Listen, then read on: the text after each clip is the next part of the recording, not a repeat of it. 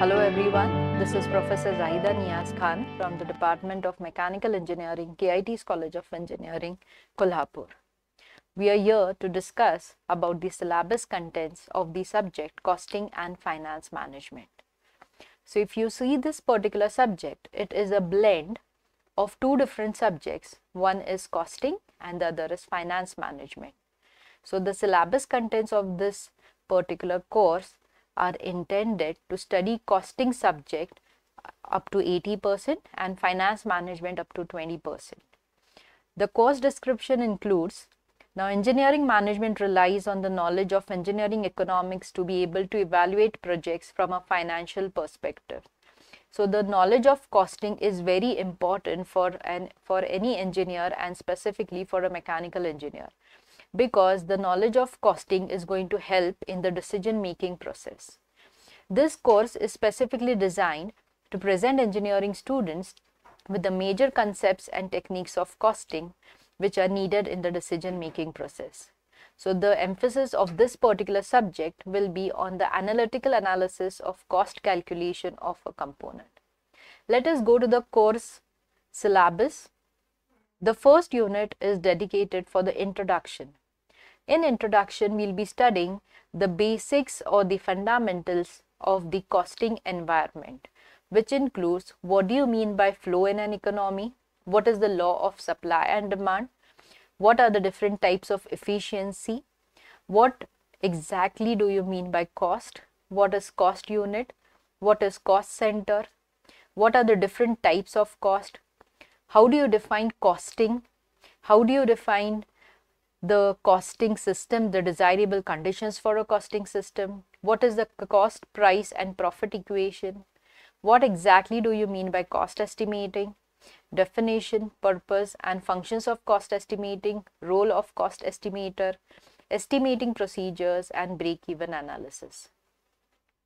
Unit 2 is dedicated to study depreciation. We all know that each and every asset is subjected to depreciation after a specific span of time. So one of the important elements of costing is depreciation. So here we'll be studying what is depreciation, what are the different causes of depreciation, how will you calculate the depreciation values using the different methods of depreciation. After that, we'll also be studying the review of the purchasing procedure. Now, how the material is purchased into any organization, how the recording of stock is done, and how the consumption of material is done. Now, whenever a material enters any organization, it enters every time with a different market rate. But while calculating or considering the material cost, which is the cost that you need to consider, is something which will be decided by this LIFO, FIFO and weighted average method. Unit 3 is dedicated to estimation of fabrication, foundry and forging cost. We all know that there are different manufacturing processes which are used for production of different types of items. It could be fabrication or welding, it could be using foundry processes, it could be using forging, it could be using machining operations. The way of cost estimation is different for each of these processes because each of these processes vary from each other in each and every aspect, right from the material requirement, the labor requirement as well as the indirect or the overhead requirements. So we'll be studying what are the different constitutes of each of these types of industries costing, the direct cost, the indirect cost, the estimation process for each operation. In this, we'll also be studying the process of breaking down product drawing into simpler elements or shapes, estimating the volume, weight and cost. How do you calculate the operational time, the calculation for turning, knurling, facing, drilling, boring, reaming, threading, milling, tapping, shaping, cutting, various grinding operations, etc. Apart from that, we'll also be studying how do you calculate the machine hour rate. Unit 4 is for overheads and cost accounting. As I said, the indirect cost also needs to be considered into the final cost of the product. Overheads is nothing but the indirect cost.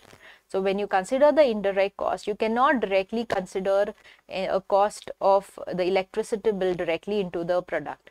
Okay, it has to be distributed evenly on the different products that have been manufactured at the same time into any organization. So there are different methods for overhead allocation, apportionment, absorption of overheads. Apart from that, we do have different cost accounting methods which varies depending on the volume of production. So it is job costing, it is batch costing, unit costing, process costing, contract costing, and activity based costing. Unit 5 is for finance management.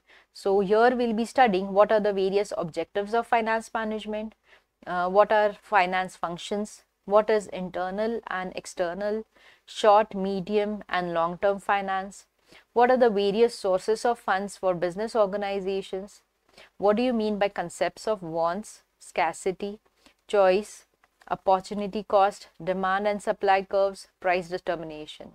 Apart from that, we'll also be studying minimum attractive rate of returns, internal rate of returns, and we'll also be introducing to direct and indirect cost and also GST. Last but not the least, the unit 6 is dedicated to cost control and cost reduction techniques. In this, we'll be studying the various techniques of cost control and cost reduction, which includes budgetary control, budget objectives, how do you classify budgeting, what do you mean by standard cost, what is variance analysis, what is marginal cost, what is value analysis, value engineering, zero-based budgeting, the time value of money, and the cash flow diagram. So this is all about the contents of the syllabus of costing and finance management.